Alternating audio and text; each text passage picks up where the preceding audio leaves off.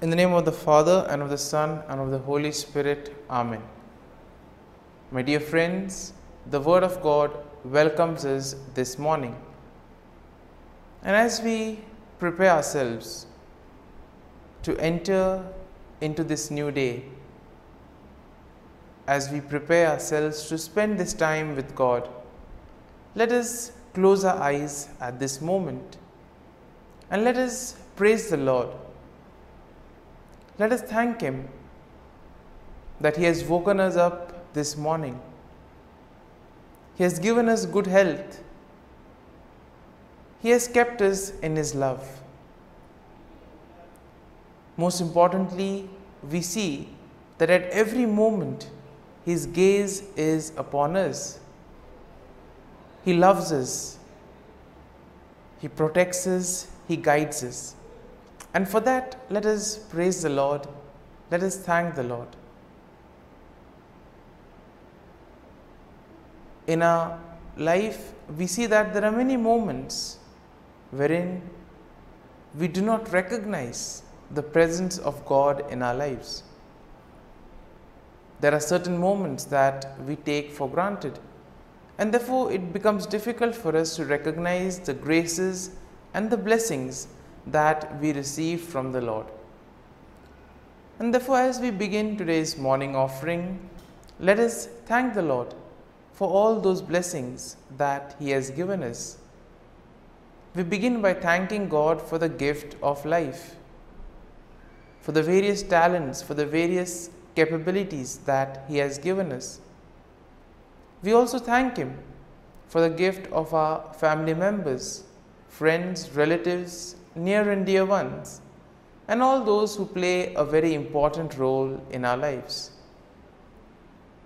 We also continue to pray for all those who have been instrumental in shaping and molding us, and we ask the Lord to bless them abundantly and give them good health of mind and body. We also thank the Lord for giving us this new day, a day that may help us to complete some of the tasks that were left incomplete, or maybe today may give us an opportunity to reach out to others. Whatever we do today, let us ask the Lord to be part of it. Let us ask the Lord to guide us, to show us the way, so that whatever we do may indeed reveal His love, joy, and mercy to the world. At the same time, let us also thank the Lord for the various opportunities that He has given us, opportunities to use our talents and abilities for the better good. Also, we thank Him for the experiences that we have had. We all remember and cherish the good experiences, but there have been also experiences that have been bitter, that have been difficult.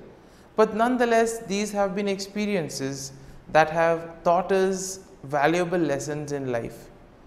And therefore, we thank the Lord for these experiences as well. Finally, we also thank the Lord for always being there with us, guiding us, protecting us. And let us ask Him to do the same today, so that every step that we take, every word that we utter, and every action that we do may reveal and radiate the peace, joy, and mercy of Christ to people around us. And therefore, my dear friends, let this day be a day of joy and blessings in the name of our Lord Jesus Christ. And therefore, today we shall reflect and meditate on Psalm 52. As usual, we shall have an overview of the psalm, and then we shall go into its details. Now, generally speaking, Psalm 52 is a lament that is written by David, and it is likely in response to the treachery of Doeg the Edomite. Now, we know that Doeg the Edomite had betrayed David to King Saul, and this psalm is divided into two main sections. So, the first section contains verses 1 to 5, and this will describe the wickedness of Doeg and his eventual downfall. While the second part of the psalm, the second section, which has verses 6 to 9, they offer a contrast between the wickedness of Doeg and the faithfulness of God. Similarly, we see that when we look at the psalm gives us a picture of what it is to be faithful and what it is to trust and place our faith in God. So therefore, verse 1 begins with David directly addressing Doeg, calling him a mighty man who boasts of evil deeds. And then David asks why Doeg boasts of evil and warns him that God will eventually bring him down. In the second verse, we see that David's warning to Doeg continues, and this reminds him that God's judgment will be swift and thorough. David compares Doeg to a sharp razor and a deceitful tongue, highlighting the danger that his words and actions pose. Moving on to verse 3, we see that the verse emphasizes the extent of evil that Doeg does, describing him as the one who loves evil more than good, and therefore lying more than speaking truth. Therefore, we see that Doeg has been one who has been lying a lot rather than speaking the truth and wanting to know the truth. And therefore, Doeg is warned by David that his love of evil will ultimately result in his destruction.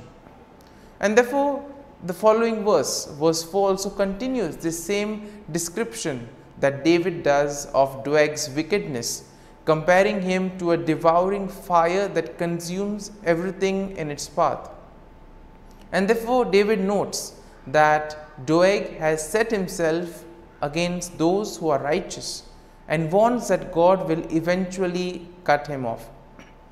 And therefore, this first section is concluded in verse 5, where we have David again warning that God will bring Doeg down. David notes that Doeg will be uprooted and driven away from the land of the living, and that the righteous will ultimately see his downfall. So therefore, this first part of the psalm is kind of a message of hope to most of us. We live in a world where we see so much of evil, where we see so much of corruption. We see so many things being done in the wrong manner. And sometimes we may ask, how is this permitted? How does this happen? And here, this first part of the psalm gives us hope, saying that eventually all those who do evil will have to face the consequences. They will be cut off from the Lord. And therefore, the first section of the psalm emphasizes that we need to do good. We need to focus on the truth, focus on righteousness. We now move to the second section of the psalm. And the second section shows us how David contrasts the wickedness of Doeg with the faithfulness of God.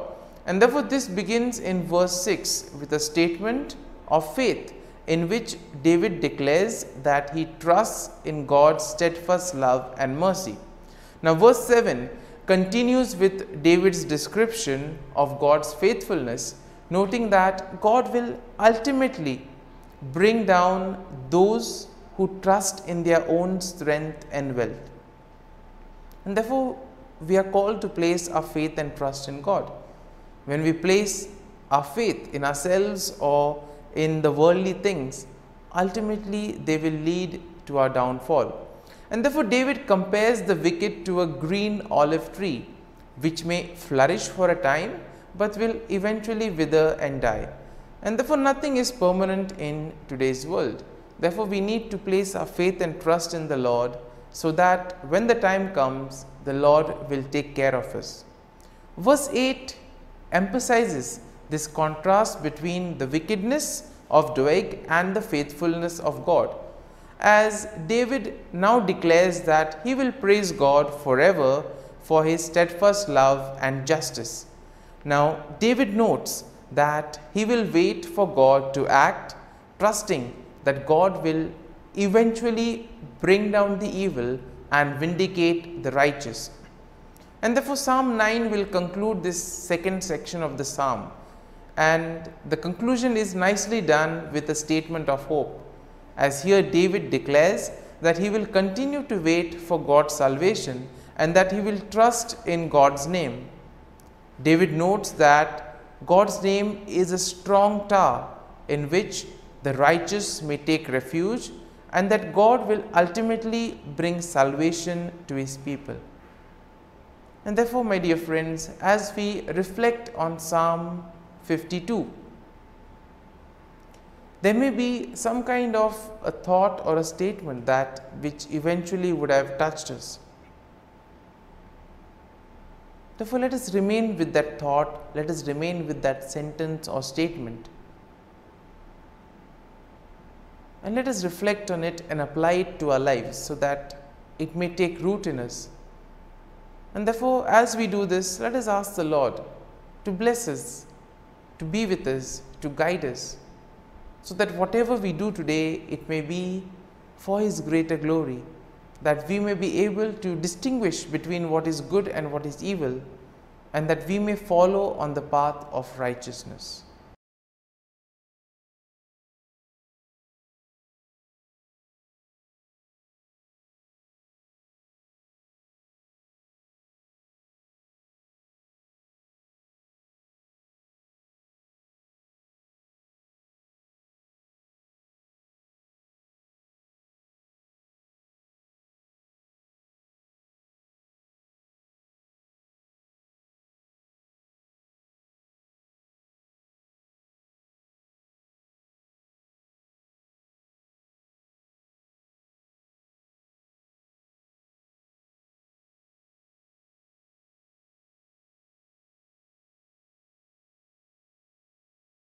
O Jesus, through the Immaculate Heart of Mary, I offer you my prayers, works, joys and sufferings on this day for all the intentions of your Sacred Heart, in union with the holy sacrifice of the Mass throughout the world, in reparation for my sins, for the intentions of all my relatives and friends, and in particular for the intentions of the Holy Father. Amen. Let us pray for the intentions of the Holy Father for the month of March.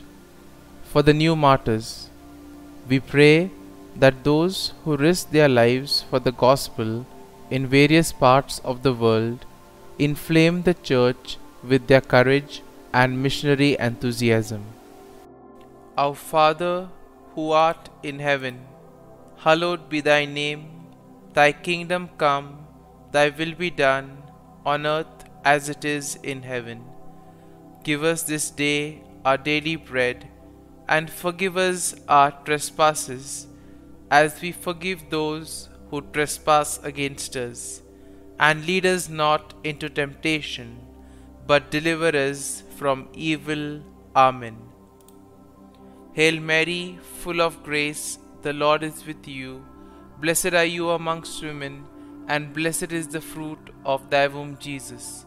Holy Mary, Mother of God, pray for us sinners, now and at the hour of our death. Amen. Glory be to the Father, and to the Son, and to the Holy Spirit, as it was in the beginning, is now, and ever shall be, world without end. Amen. The Act of Contrition. O my God, I am heartily sorry for having offended Thee, and I detest all my sins because of Thy just punishments, but most of all because they offend Thee, my God, who art all good and deserving of all my love. I firmly resolve, with the help of Thy grace, to sin no more, and to avoid the near occasion of sin. Amen. Prayer to the Holy Spirit. Come, Holy Spirit, fill the hearts of your faithful, and kindle in them the fire of your love. Send forth your Spirit, and they shall be created, and you will renew the face of the earth. Lord, by the light of the Holy Spirit, you have taught the hearts of your faithful. In the same Spirit, help us to relish what is right and always rejoice in your consolation. We ask this through Christ our Lord. Amen. Prayer for priests. Gracious and loving God, we thank you for the gift of our priests. Through them, we experience your presence in the sacraments. Help our priests to be strong in their vocation. Set their souls on fire with love for your people. Grant them the wisdom, understanding, and strength they need to follow in the footsteps of Jesus. Inspire them with the vision of your kingdom. Give them the words they need to spread the gospel. Allow them to experience joy in their ministry. Help them to become instruments of your divine grace. We ask this through Jesus Christ, who lives and reigns as our eternal priest. Amen. The breastplate of Saint Patrick. I arise today through a mighty strength, the invocation of the Trinity, through a belief in the threeness, through confession of the oneness of the Creator of creation. Christ with me, Christ before me, Christ behind me, Christ in me, Christ beneath me, Christ above me, Christ on my right, Christ on my left, Christ when I lie down, Christ when I sit down, Christ in the heart of every man who thinks of me, Christ in the mouth of every man who speaks of me, Christ in the eye that sees me, Christ in the ear that hears me. Amen. The Angelus. The angel of the Lord declared to Mary, and she conceived of the Holy Spirit.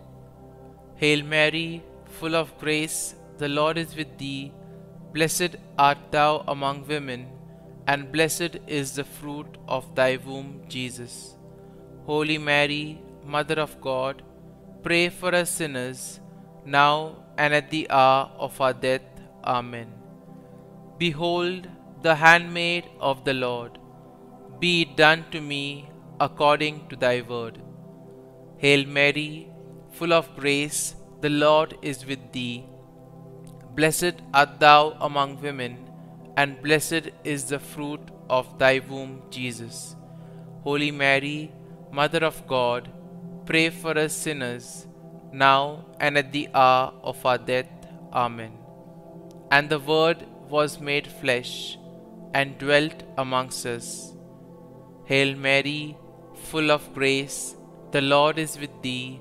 Blessed art thou among women, and blessed is the fruit of thy womb, Jesus. Holy Mary, Mother of God, pray for us sinners, now and at the hour of our death. Amen. Pray for us, O Holy Mother of God, that we may be made worthy of the promises of Christ. Let us pray. Pour forth, we beseech Thee, O Lord, Thy grace into our hearts, that we, to whom the incarnation of Christ Thy Son was made known by the message of an angel, may by His passion and cross be brought to the glory of His resurrection, through the same Christ our Lord. Amen. Prayer for Saint Joseph's protection. O Saint Joseph, whose protection is so great, so prompt, so strong, before the throne of God, I place in you all my interests and desires. O Saint Joseph, do assist me by your powerful intercession, and obtain for me from your divine Son all spiritual blessings through Jesus Christ our Lord, so that, having engaged here below your heavenly power, I may offer my thanksgiving and homage to the most loving of fathers. O Saint Joseph, I never weary contemplating you and Jesus asleep in your arms. I dare not approach while He reposes near your heart. Press Him in my name and kiss His fine head for me, and ask Him to return the kiss when I draw my dying breath. Saint Joseph, patron of departing souls, pray for me. Amen. Prayer of Thanksgiving. God of all blessings, source of all life, giver of all grace, we thank you for the gift of life, for the breath that sustains life, for the food of this earth that nurtures life, for the love of family and friends, without which there would be no life. We thank you for the mystery of creation, for the beauty that the eye can see, for the joy that the ear may hear, for the unknown that we cannot behold, filling the universe with wonder, for the expanse of space that draws us beyond the definitions of ourselves. We thank you for setting us in communities, for families who nurture our becoming, for friends who love us by choice, for companions at work who share our burdens and daily tasks, for strangers who welcome us into their midst, for people from other lands who call us to grow in understanding, for children who lighten our moments with delight, for the unborn who offer us hope for the future. We thank you for this day, for life, and one more day to love, for opportunity, and one more day to work for justice and peace, for neighbors, and one more person to love, and by whom be loved, for your grace, and one more experience of your presence, for your promise to be with us, to be our God, and to give salvation. For these and all blessings, we give you thanks, eternal loving God. Through Jesus Christ we pray. Amen. Prayer to the Guardian Angel.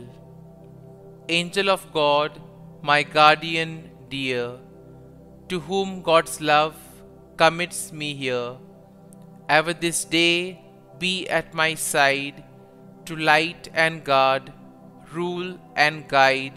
Amen. Glory be to the Father, and to the Son, and to the Holy Spirit, as it was in the beginning, is now, and ever shall be, world without end. Amen. Glory be to the Father, and to the Son, and to the Holy Spirit, as it was in the beginning, is now, and ever shall be, world without end. Amen. Glory be to the Father, and to the Son, and to the Holy Spirit, as it was in the beginning, is now, and ever shall be, world without end. Amen. Glory be to the Father, and to the Son, and to the Holy Spirit, as it was in the beginning, is now, and ever shall be, world without end. Amen. Glory be to the Father, and to the Son, and to the Holy Spirit, as it was in the beginning, is now, and ever shall be, world without end. Amen.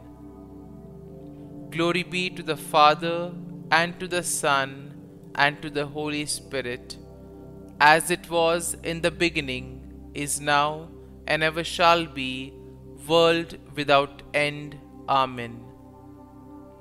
Glory be to the Father, and to the Son, and to the Holy Spirit, as it was in the beginning, is now, and ever shall be, world without end. Amen.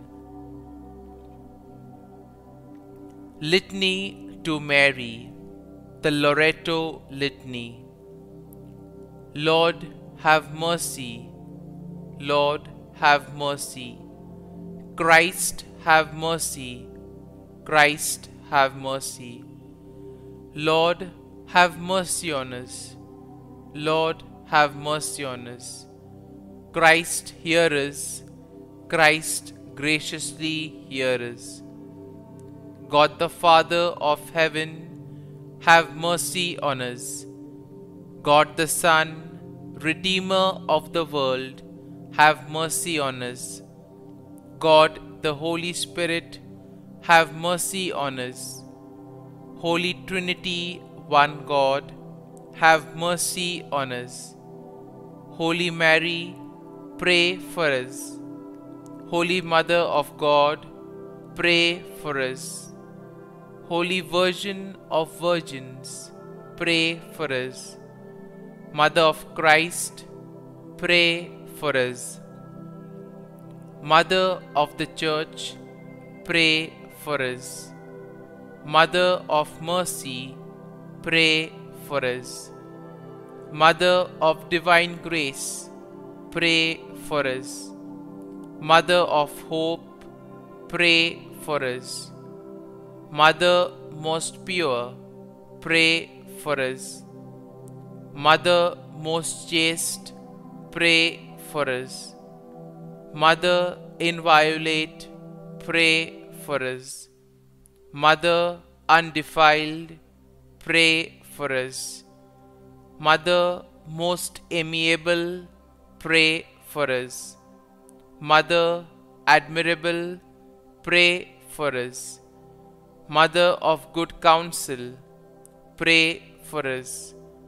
Mother of our Creator, pray for us.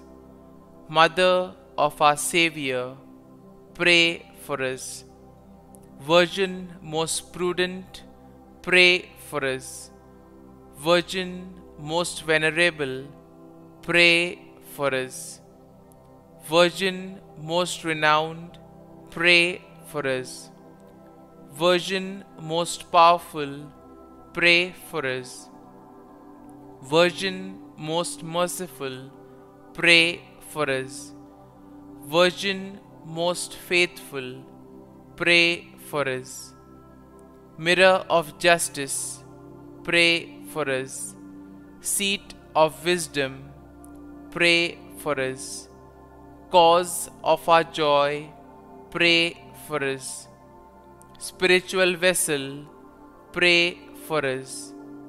Vessel of honor, pray for us. Singular vessel of devotion, pray for us. Mystical rose, pray for us. Tower of David, pray for us. Tower of ivory, pray for us. House of gold, pray for us. Ark of the covenant, pray for us. Gate of heaven, pray for us. Morning star, pray for us. Health of the sick, pray for us. Refuge of sinners, pray for us. Solace of migrants, pray for us.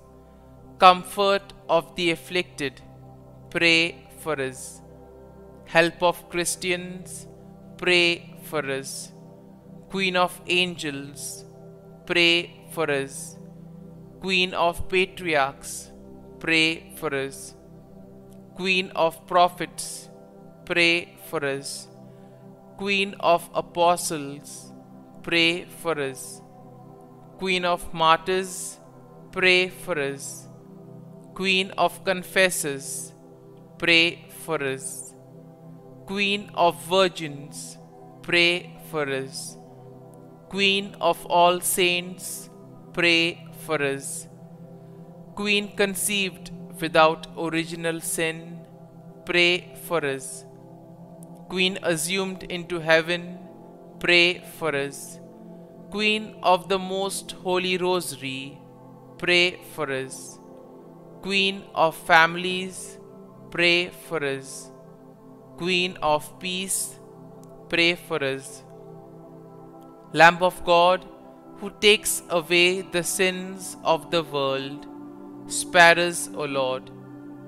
Lamb of God, who takes away the sins of the world, graciously hear us, O Lord. Lamb of God, who takes away the sins of the world, have mercy on us. Pray for us, O Holy Mother of God, that we may be made worthy of the promises of Christ. Let us pray. Grant, we beseech Thee, O Lord God, that we, Your servants, may enjoy perpetual health of mind and body, and by the glorious intercession of the Blessed Mary, ever Virgin, may be delivered from present sorrow and obtain eternal joy through Christ our Lord. Amen. Prayer to Saint Michael the Archangel for protection. Saint Michael the Archangel, defend us in battle. Be our defense against the wickedness and snares of the devil. May God rebuke him, we humbly pray. And do Thou, O Prince of the heavenly hosts, by the power of God, thrust into hell Satan and all the evil spirits who prowl about the world, seeking the ruin of souls. Amen. Act of Adoration. O Sacrament most holy, O Sacrament divine, all praise and all thanksgiving be every moment Thine. Saint Gertrude Prayer for souls in purgatory.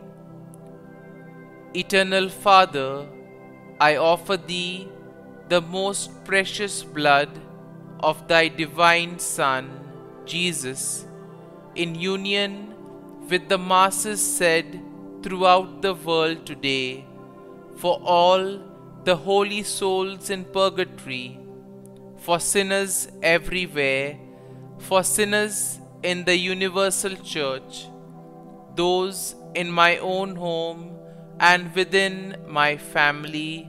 Amen.